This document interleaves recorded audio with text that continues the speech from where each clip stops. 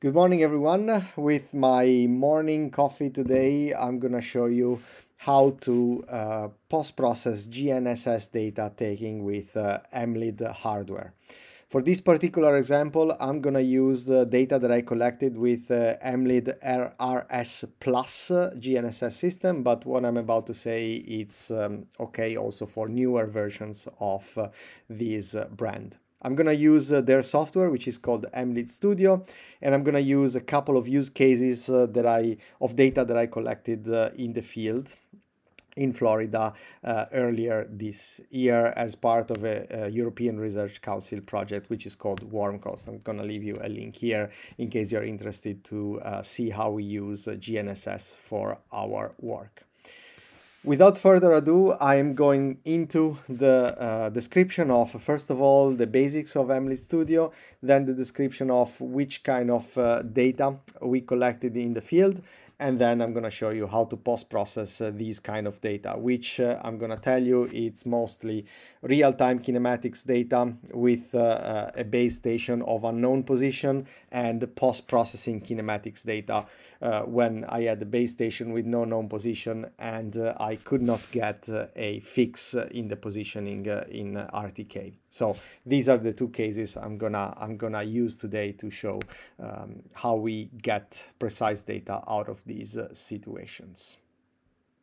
So without further ado, I'm gonna share my screen, and here is the Emlid Studio software. Just before we get into it, let me show you a few different panels that this software has. One is the kinematic processings, which we're going to use later. Then the static processing for processing static GNSS data. Processing of drone data, if you have drone data that and pictures and pictures you want to geotag from your drone. I'm not going to use that, and stop and go with EMLID Flow, which is going to be something else I'm going to use today. And in case you use uBlocks data, this is the RINEX conversion. You need RINEX files to post-process, but sometimes you can, if you decide, you can save uBlocks from your software. So this is what you would use to convert them to RINEX. So the very first thing I am gonna do is use the static processing interface, which is here. I'm gonna explain you briefly why I do need this. So what I did when I was in the field was placing my base station on a position of which I did not know the coordinates. So I was placing the base station and leaving it there, acquiring data for 1 or 2 hours. Therefore, the first thing I need to do is to establish a precise position of that point. Because I collected all the points, all the RTK points refer to that particular point. So this is what I need to do first of all to get a precise positioning. I need to establish the position of my base. So here we go. First of all, we go looking at the static receiver data. I have my static receiver data here on my desktop. It's here, USA. I can take one data point that I got in Florida. Let me see, GNSS. Okay. I have my base. I already organized my folders in this way, rover base, and this is the base station from the CORS network, which is not too far away from my location. So here I have 3 different bases. So these are 3 different places where I put my base during that day. I'm going to take the first one and I'm going to select the observations. Now, one important thing is if you need, you can put the antenna height. In this case, I am going to process all my data according to to whatever elevation there was, because then I have in the rover files, I have the position or the elevation of the antenna of the rover, so I don't care about the antenna height. But if you want the point on the ground, maybe because you want to mark it for coming back successively, then you should measure and correct the antenna height. So then for base, I go to the data, I download it for the CORS network. I am not going to get into the CORS network. There are many different tutorials for this, but basically this is a base station maintained by, I think this one is by the Florida Geological Service, and the CORS network puts them all together. So you see that here I have I have to choose if I can if I want to give an elevation, and in this case I have the RINEX header position already automatically sampled from, or already automatically inserted from the station. What I can show you is a coordinates file from this station. Yes, I do, which is this one, and basically it tells you which reference framework we have. And in this case we have an ellipsoid height, I think it's the -19 one, written in the -19.60, and this is the one I have here. So this is the North American datum 83 position. So every elevation we calculate is going to be referred to the North American datum 83 2011 ellipsoid. So this is just as a background to understand a little bit more about coordinate systems. So then you need a navigation file, and you can take it from the base station, and this is it. So once you inserted all this data, what you can do is just going on and process. But before we do that, I'm just going to show you some settings. Well, first of all, you can decide where to save the which name to give your data files, where to save your files. You can select the logs duration, so you can also restrict the logs duration. Need some coffee. Then you can decide the output solution. In this case, we want 1 point, so we want just to have the best point that we get. Filter type, usually I use combined, but you can also put forward here. We have a long observation time. So elevation mask, it means the mask, what do I have to mask on top of the satellite, maybe for trees, etc. I'm gonna keep everything as it is, but you can play out with these different elevation masks. I think here we can delete safely Baidu and QZSS because, and also probably Galileo, but I'm gonna leave it there because we were in the United States, so I don't expect Baidu to be on the sky. So I'm gonna save this and process. So this is processing the data, and basically this is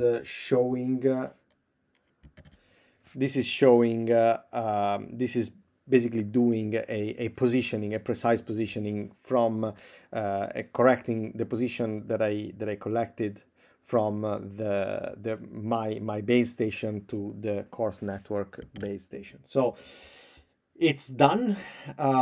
First of all, it tells us that the base station is 61.8 kilometers. That's quite a lot. This is a single band receiver, so it's quite a long baseline. Usually we want to be below the 10-15 kilometers for this kind of of data, but I would say there was nothing better around, no better station around, so that's okay. I have a fixed 100%, though, so it means that it found the fixed results, and here I can have a look at what I have as results. So if I click on show results file, then I can go into my folder and see this file, which is the pos file, the positioning file, which is, if I open it with a text editor, okay, this is the positioning file. So you'll see that you have a description of all the inputs, observation, and outputs. I had about, this is about one hour and a half, more or less, worth of data collection, which is pretty good. The baseline is really long, so it was worth it. And this is the corrected coordinates of my point. So 29.9, minus 85.3, etc., and minus 19.04. Number of satellites, this is the standard deviation, northeasting, and this is the velocities, etc. So this is my processed point. So latitude, longitude, and height. This is my processed base point. Now what I have to do is use this new process base point and correct the real-time kinematics data that I collected in the field. Let me show you how to do that.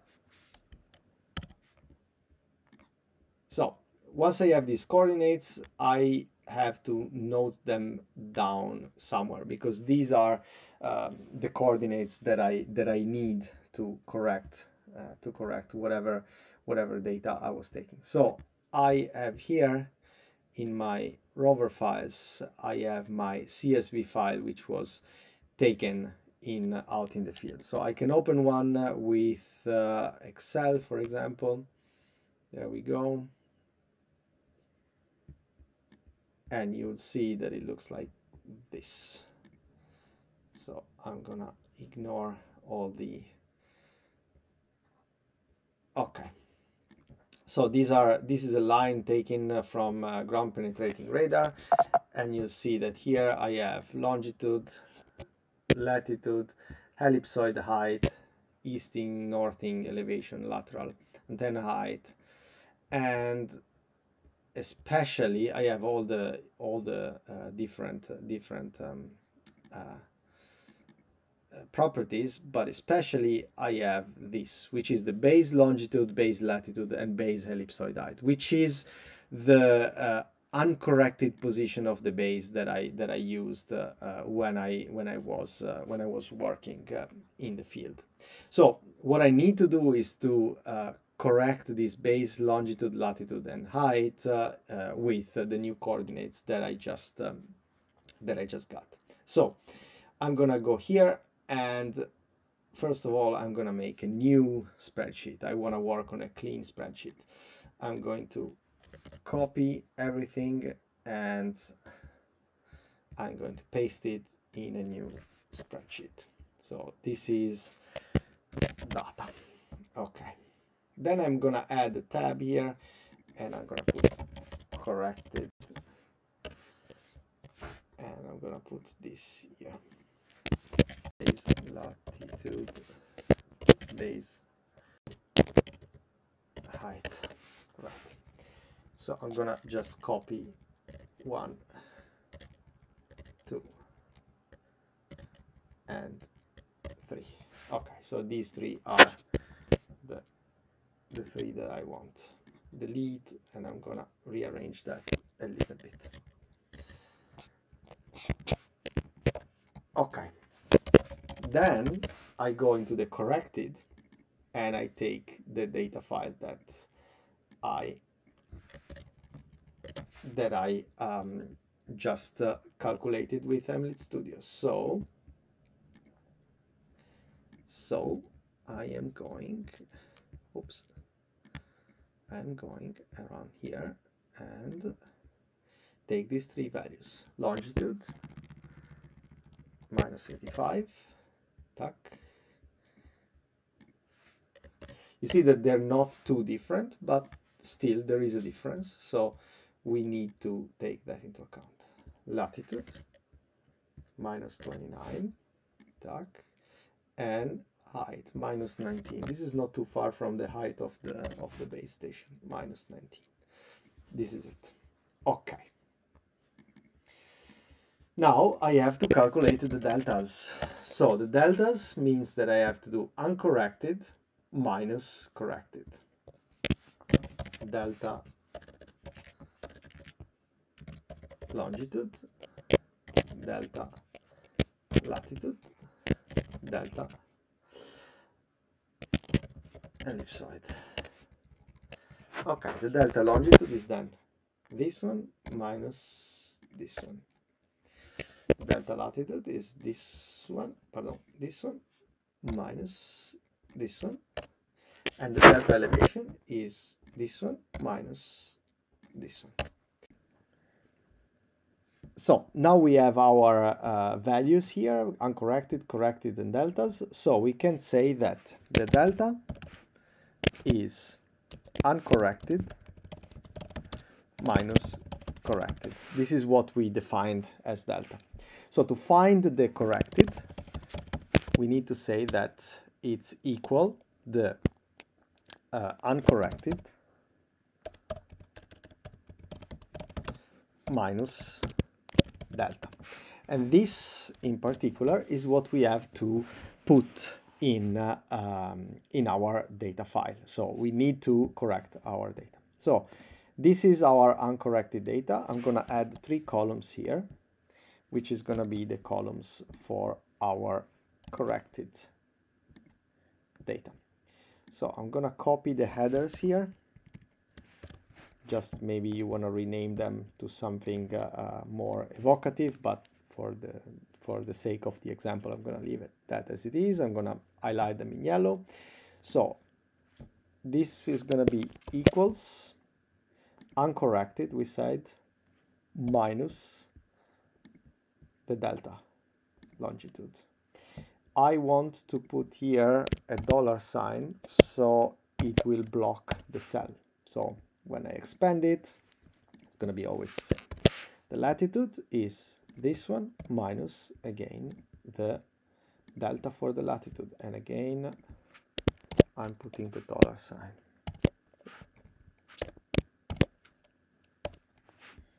And this is my corrected latitude. And my corrected ellipsoid height, this one minus this one. And again, I block the cell. There we go. So this is basically my corrected longitude, latitude, and ellipsoid height. So this is all there is to know. I can do one other step because my base station is quite far away from the official base station from CORS. So I'm gonna add here, oh sorry, I'm gonna add 3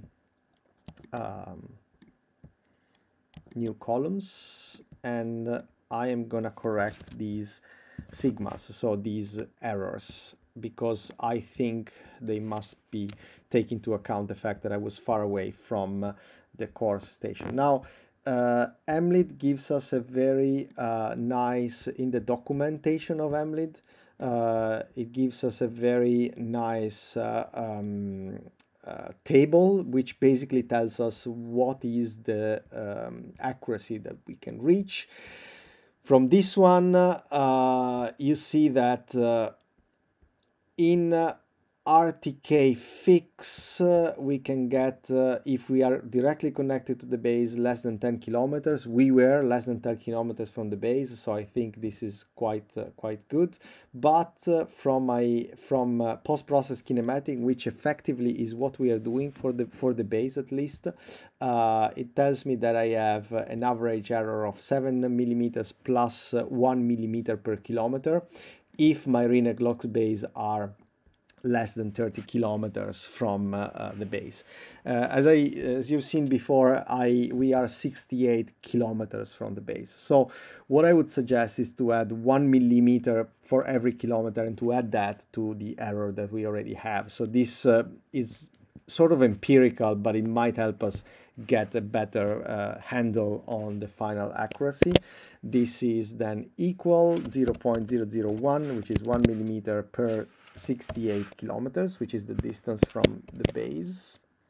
Of course, this could be much more accurate. I don't remember exactly how many kilometers we had, but in the file it said 68 point something kilometers. I'm gonna take this as a good one, plus the error that I already have. So it's about 8 centimeters, which is still pretty good. So I'm gonna do the same for elevation.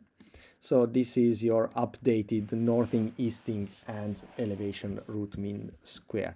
And this is valid for all my points. So in case this was an RTK with a fix, and then this is valid for all the points with a fix solution status. Now, I should say that this is a quite handy way of doing this, but it can also be done via scripting. There's the possibility to do this via Python scripts, but I have seen that a lot of people likes more this sort of spreadsheet processing. It's very easily scriptable in Python or in R, whatever you choose, because this is just tables and small calculations on tables. So this is very simple to script. Sometimes it happens though that when you're in the field, you might be in particular conditions, so you lose the fix, you have maybe a float solution. This could be still good for a float solution, the error would be a little bit higher, but the worst of the worst is when you get in single, so you basically have no connection with the base. But if the base keeps recording, then you can do what is called post-process kinematics. So basically, you are establishing a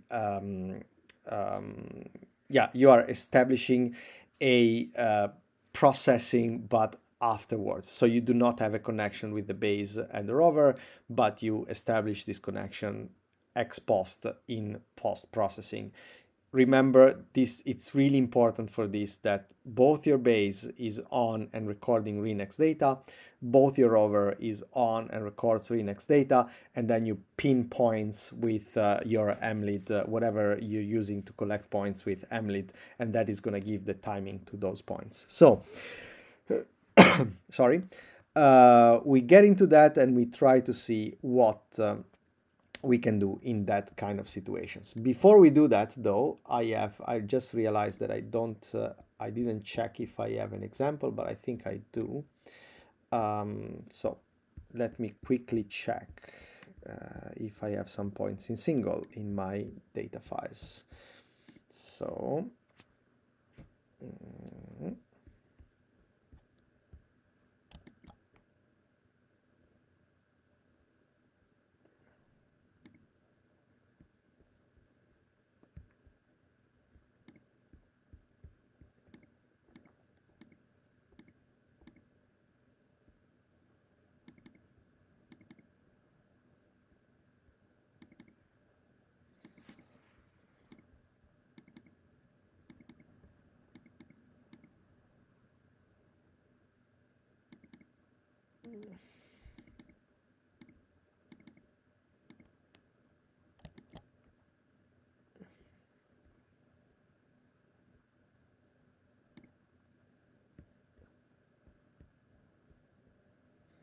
okay, I found one. There we go. So you see that this is again from my EMLID points taken with EMLID. I'm gonna again open it with Microsoft Excel. Exactly the same as before. So we have, you know, longitude, latitude, ellipsoid height, but you see here that we have huge errors because these data were taken in single solution status.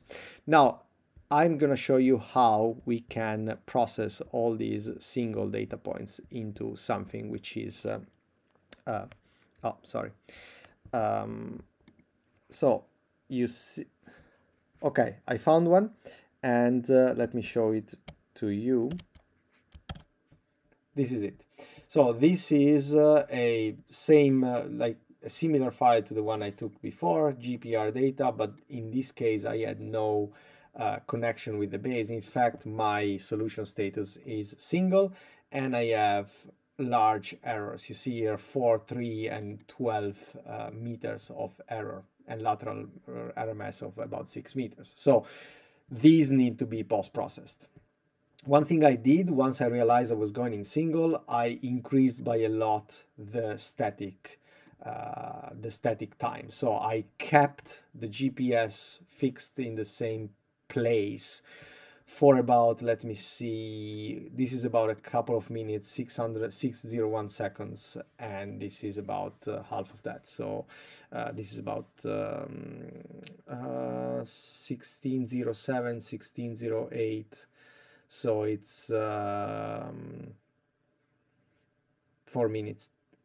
No, sorry, it's 1 minute at 1 point every half second, I think. So I took a lot of, not a lot, but some time. I stayed static for some time with my rover file. So how do I treat this kind of data? There is a second, let's say a second way of doing this in Emlid Studio, which is called stop and go with EMLID Flow. The stop and go means that you are doing exactly what I was telling you before. So stopping with your GPS, staying there for about a couple of minutes, and then going. So the very first thing I have to do though is again process the base station for that particular point. Now I'm gonna look which timings we're talking about, because I took different data in that day. So I'm gonna open with Microsoft Excel. Gonna have a look here. So this is the starting time, 20 of January at 16:02 to 17:03 UTC minus 5. Okay. So let's see which was the active base at that time. I think it was, oh, sorry, raw files. I think it was this one. UTC minus 5, 20 and 3, 01, 20, 24 is this one. Okay, one is in UTC minus 5, the other is in UTC, but I think it's this one. So first thing I have to do again is to process my base station. Otherwise I don't, I cannot, let me close a few things. Otherwise I cannot be sure about which kind of positioning I have on the base station. So I delete all this, delete all that as well. Could have kept it because it's the same, but I'm gonna redo it. So I'm gonna go into raw files. I'm gonna take the very last observation. I'm gonna go into the base. It's gonna be the same because I downloaded the entire day, so that's gonna be exactly the same. Just waiting that it takes the RINEX position and the navigation file. I'm gonna take this one. Great. It's gonna give me the same values, but I'm gonna redo it just for fun.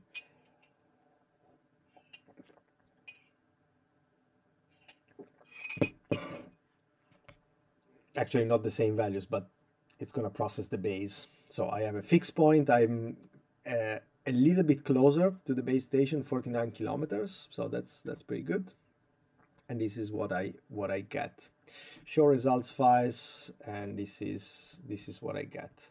So this is my corrected base position. I'm going to show you how I use it in a second.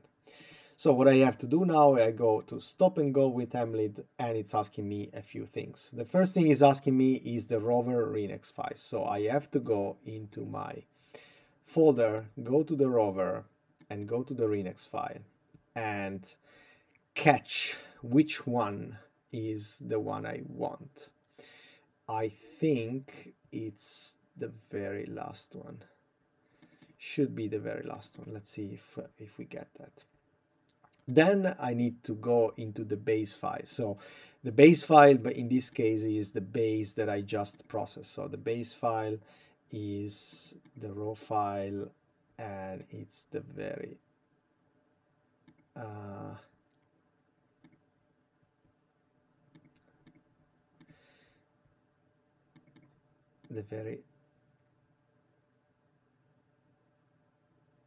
this one.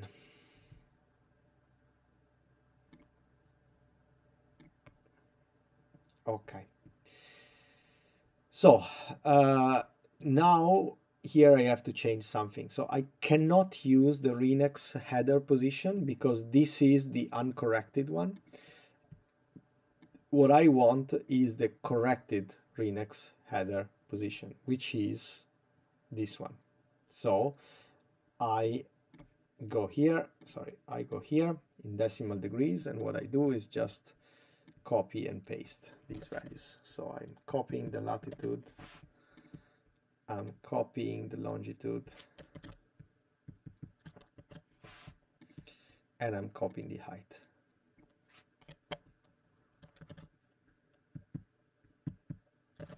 Okay. Navigation RINEX, I can take the one of the base, which is this one, open. And then I can process my data. So if these two are synchronous, let me quickly check that I selected two synchronous data points. 2005, and this starts at 2004, so this is good. So should be correct. Again, I can set up the settings, but I usually keep everything as it is because Emily did a fairly good job at this. So these are basically all my data corrected. So point by point, this is really point by point what I was collecting. But what I want is to have single points. So I am feeding it the project from EMLID. So I go into the into my files, and I go into the rover, I go into the CSV, and I go, into the original files, and my file was the 19, okay. My file was this one. So you see that EMLID is asking me, what do you want to process? And I want to process everything, fixed, float, and single. If you have a file which has mixed, fixed, and single, then you can take this out. In this case, I only have single inside that file, so I can safely put them all. You might want to do, one thing you might want to do is, if you have some float and fix, you might want to process your float and see if you get better solutions, and then compare the process with PPK and the float solution with radio connection. So sometimes this is a good thing to do. So I'm starting, and you see that now I have 38 points processed in here. So some are fixed, some are float, unfortunately, but if I look at the result file, it's going to be here. It's another CSV.